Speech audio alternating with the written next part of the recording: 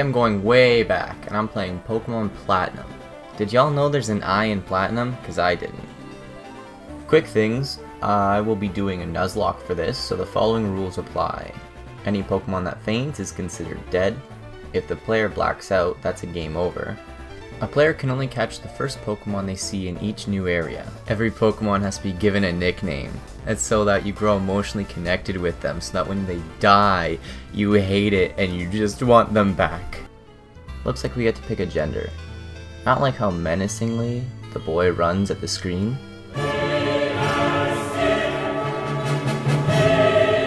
So I picked a girl, and obviously, I named myself Goose. Now I have to name my rival. He's my rival, so it has to be something evil, something heinous. I got it. Justin. You know what you did, Justin. I wake up in my room and my rival just busts down the door and comes on in like it's his own fucking house. Either he stopped taking his ADHD meds or he's on literal crack because this boy can't sit still for 1 second. Together we're off to go see Professor Rowan, but his lab is on the other side of all this tall grass, and my people are trapped because inside that tall grass are small birds and literal gods. Surprise, motherfucker! We ran into the professor and he asked if we love Pokemon. I'm not a liar, so I said no.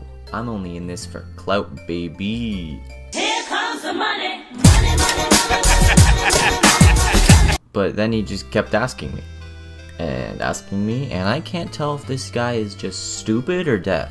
You're a fucking idiot. He told us not to put ourselves in danger ever again, so obviously I started fighting monsters like a responsible child. Then I got my starter. I could choose between Turtwig, Chimchar, and Piplup. I picked Turtwig, and then I fought my rival. And then I fucking lost because my Turtwig is a fucking idiot who couldn't hit the broadside of a barn. What are you aiming at? What are you aiming at? Justin and I went off to a lake to go catch the apparent legendary that lives there. Justin asked if I knew which legendary lived there. I don't, you dunce. I just got here. I know nothing. When we got to the lake though, some guy was already there. Seems a little weird. 2 kids, 1 man, no supervision, out in the woods, by a lake. I don't know. I'm just a full-on rapist. Kids, no. I was off to go see the professor again, and I saw my first wild Pokemon. And I beat it to death mercilessly. My people will be free. 喜べ少年。君の願いはようやく叶う。 At the professor's, I can finally name my Turtwig. I needed something menacing, so I chose Wamu.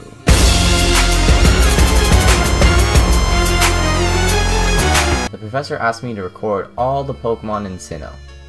That seemed like hard work, so I said no. Try again. But then he threatened me, so I said yes. Lucas met me outside the professor's office and took me on a tour around town. Like a date. Or was it? I have no idea. Boys are so confusing. I could be the one for you. You could be the one for me. I went home to tell my mom I was going to become a professional dog fighter, and she was surprisingly supportive. I left home for my great adventure, but not before slaughtering a couple more Pokemon on the way. I met up with Lucas again on Route 202, and he taught me how to catch Pokemon. Is this our second date? I could be the one for you. You could be the one for me. With my new knowledge on how to catch Pokemon, I caught a Starly on Route 202 and named it Grigori, after Russia's greatest love machine. I went back towards my home to Route 201 and caught a Bidoof that I named Yusupov, after Felix Yusupov, Prince of Russia, and participated in the assassination of Grigory Rasputin. This can only spell disaster. No time for that though, I have an adventure to get on with.